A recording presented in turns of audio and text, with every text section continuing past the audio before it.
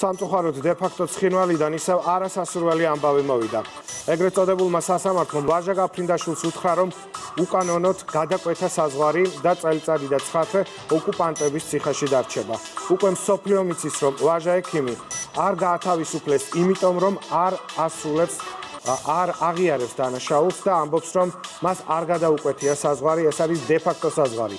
გამოცემა ეხო კავკაზას ცნობით ვაჟა გაფრინდაშვილის ადვოკატმა ვლადიმერ ფიდაროვმა დაიჩივლა, რომ ექიმი მის რეკომენდაციებს არ ითვალისწინებს და კვლავ აგრძელებს ისეთი ფრაზების გამოყენებას, როგორიც არის ოკუპირებული ტერიტორიები და საოკუპაციო ძალები.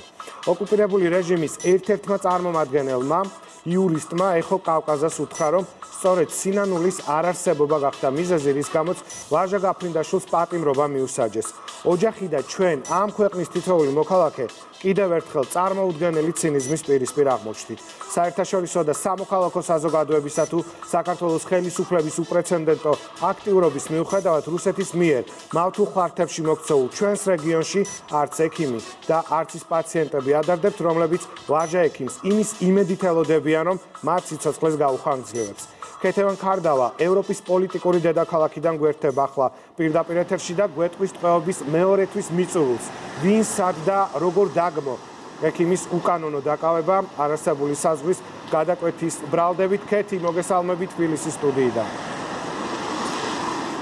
მოგესალმებით ირაკლი, ეს მართლა ძალიან მძიმე შემთხვევაა. ამის შესახებ ინფორმირებულია მთელი საერთაშორისო საზოგადოება და აქ, როგორც შენ აღნიშნე, ევროპის პოლიტიკურ ცენტრში, სადაც არის ევროკომისია, ევროპული საბჭო და ევროპარლამენტი, მათ ძალიან კარგად იცის ყველა ვაჟა გაფრინდაშვილის სახელი და გვარი და რაზეც ახლა იყო საუბარი, რომ თითქოს ადვოკატის რეკომენდაციას არ ასრულებს ჩვენი თანამოქალაქე ვაჟა გაფრინდაშვილი, ის კვლავაც არ აღიარებს იმას, რომ ეს არის საზღვარი, ოკუპაცია, ეს არის აქ დამკვიდრებული ტერმინი ევროპარლამენტშიც, ევროკომისიაშიც და ევროპულ საბჭოშიც. და ამას ამბობს არა მარტო ვაჟა გაფრინდაშვილი, რომ საქართველო ოკუპირებულია, არამედ ამბობენ ჩვენი მეგობრები, მთელი საერთაშორისო თანამეგობრობა. როდესაც ახლა ყველა აკეთებს მაქსიმუმს, როგორც ისინი ჩვენთან საუბარში ამბობენ, იმისათვის, რომ ის მალე დაუბრუნდეს საკუთარ ოჯახს და დაბრუნდეს თბილისში, კიდევ უფრო მეტად კეთდება აქცენტი იმაზე, რომ არაღიარების პოლიტიკა აუცილებელია, რომ გაგრძელდეს და როდესაც არის საუბარი მოწოდებებზე, ირაკლი, აქ ყოველთვის ყველა დედაქალაქში და ყველა ევროპულ სტრუქტურაში კეთდება აქცენტი არა მარტო ამ კონკრეტულ შემთხვევაში, რაც ეხება ვაჟა გაფრინდაშვილს და მის, რა თქმა უნდა, დაუყოვნებლივ გათავისუფლებაზე, არამედ იმაზე, რომ საერთოდ უნდა დასრულდეს ეს პრაქტიკა, რაც არის უკანონო, არ უნდა მოხდეს ადამიანების უკანონო დაკავება, გატაცება და ხელის შეშლა იმისათვის, რომ აღსრულდეს მართლმსაჯულება. როდესაც საუბარი იყო ვაჟა გაფრინდაშვილზე ევროპის დედაქალაქებში და გასულ თვეს საქართველოს საგარეო საქმეთა მინისტრს არაერთი ვიზიტი ჰქონდა, ყოველთვის გაიხსენეს და რეკომენდაციებშიც ჩაიწერა და დეკლარაციებში იგივე ტატუნაშვილი, ოთხოზორია, მარტიაშვილის საქმე, კვარაცხელიას, ბაშარულის და განაცხადეს, რომ სიტუაცია არის საკმაოდ საგანგაშო და ის, რომ ვაჟა გაფრინდაშვილი არის ახლა პატიმრობაში, ეს არ უწყობს ხელს მხარეებს შორის ნდობის აღდგენას და სტაბილურობას რეგიონში, რაც არის მნიშვნელოვანი ევროპისთვის.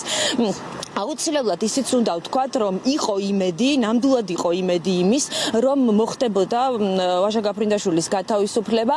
ჩვენ ამ იმედით ჩავედით ჯერ პრაღაში, როდესაც ზურაბ აბაშიძე შეხვდა გრიგორი კარასის. ეს იყო პირველი შესაძლებლობა ჩვენთვის, რომ პირადად რუსეთის ხელისუფლების წარმომადგენლისთვის დაგვესვა კითხვა, თუ როდის მოხდებოდა ვაჟა გაფრინდაშვილის გათავისუფლება. იმედის მაყურებელს ძალიან კარგად ახსოვს მისი პასუხი, მან გადაგვა მისამართა სეპარატისტებთან და გითხრა, რომ გადაწყვეტილება უნდა მიიღონ მათ, ვინაიდან ვაჟა გაფრინდაშვილი არ იმყოფება რუსეთის ტერიტორიაზე და ამ თემაზე საერთოდ მსჯელობა მათთვის დახურულია, მაგრამ გამოთქვა იმედი, რომ მალე ამოიწურებოდა პრობლემა და ვაჟა გაფრინდაშვილი შეხვდებოდა ახალ წელს თბილისში.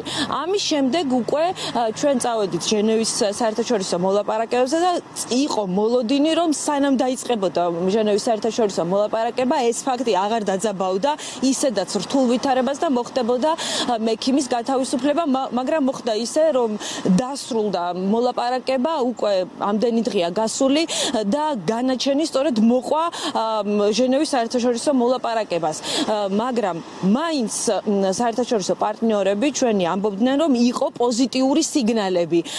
კონკრეტულად უკვე აღარ საუბრობდნენ იმაზე ირაკლი თუ რა უქმნიდა მათ ამ პოზიტიური სიგნალებზე განცხადებების გაკეთების საფუძველს, მაგრამ ამბობდნენ, რომ პირველი დღიდან არიან აქტიურად ჩართული. ის არის უკანონო პატიმარი და არანაირი გამართლება არ აქვს ვაჟა გაფრინდაშვილის ციხეში ყოფნას. ახლა არის წინა საშობაო დასვენების დღეები ბრიუსელში, დაკეტილია ევროკომისია, ევროპარლამენტი და ნატო, მაგრამ როგორც გითხრეს, ეს არ ნიშნავს იმას, რომ ამ კონტაქტებს არ გამოიყენებენ და შეცდებიან გაკეთებენ მაქსიმუმს იმისათვის, რომ მოხდეს ჩვენი თანამოქალაქის გათავისუფლება. საშობაო დასვენების შემდეგ უკვე არის ახალი წელი, ანუ აი ამ პერიოდში ოფიციალური შეხვედრები აქ ბრიუსელში დაგეგმილი არ არის, არც ევროკავშირში და არც ნატოში, ამიტომ შესაძლოა რომ დამატებით ისევ განცხადებები გაკეთდეს. ყველა დედაქალაქში ჩვენმა ყველა რესპონდენტმა განაცხადა, რომ გამოიყენებენ შესაძლებლობებს იმისათვის, რომ მოხდეს რუსეთზე ზეწოლა. მათ გაავრცელეს არაერთი განცხადება პარტნიორობა ბალტიისპირეთის ქვეყნებიდან ევროკავშირის მონიტორინგის მისიამ, როდესაც ეს ეგრეთ წოდებული განაჩენი დადგა და წელიწადი და 9 თვე მიუსაჯეს ექიმს. ასევე აუცილებლად უნდა აღინიშნოს ისიც, რომ აი თან არავინ არ ელოდა იმას, რომ ამდენი ხანი გაგრძელდებოდა ეს პატიმრობა და უკანონო ტყვეობა ვაჟა გაფრინდაშვილის, მაგრამ ჩვენ სოციალურ ქსელებში ისედაც სატელევიზიო კომენტარებში ძალიან ხშირად გვესმის, რომ ეს შეშფოთება არის მხოლოდ ევროკავშირის წევრი ქვეყნებიდან და ამ განცხადებებს არ აქვს ფასი. როდესაც ამ თემაზე არის საუბარი აქ ევროპის პოლიტიკურ ცენტრში, ჩვენი რესპონდენტები ირაკლი ყოველთვის ამბობენ, რომ ეს არის ერთადერთი გზა, რომ მოხდეს ზეწოლა რუსეთის ფედერაციაზე. რუსეთია ერთადერთი პასუხისმგებელი აქტორი ამ სიტუაციაში და მათ ეკისრება მთლიანად პასუხისმგებლობა იმ უკანონობაზე, იმ უსამართლობაზე, რომლის წინაშეც დგას დღეს საქართველო, ეს უნდა დასრულდეს და სხვა აქტორზე საუბარი აქ სეპარატისტულ რეჟიმებთან გადამისამართებაზე საერთოდ ლაპარაკი და მსჯელობა უნდა შეწყდეს. დღეს არის ექიმის დაკავებიდან სამწუხაროდ 44 დღე, ეს არის ძალიან მძიმე 44 დღე ექიმისთვის, მისი ოჯახის წევრებისთვის, ახლობლებისთვის და ჩვენთვის ექიმის გულშემატკივრებისთვის და ყოველდღიურად ველოდებით კარგ ახალ ამბავს, ანუ საერთაშორისო საზოგადოების ზეწოლის შედეგად ჩვენი თანამოქალაქის გათავისუფლებას ცხინვალის ციხიდან და არ უნდა დავკარგოთ იმედი იმის, რომ ეს მოხდება ახალ წლამდე. მადლობა ქეთი, საკმაოდ საინტერესო იყო ყველა იმ დეტალის შეხსენება, თუ როგორ ხდებოდა საერთაშორისო ტრიბუნის გამოყენება, როგორც საქართველოს წარმომადგენლების მხრიდან, ასევე პარტნიორი ქვეყნების მხრიდან. პირდაპირ ეთერში იყო ბრიუსელის სპეციალურად იმედის კვირისთვის. დავამშვიდობები ქეთის, ვაჟა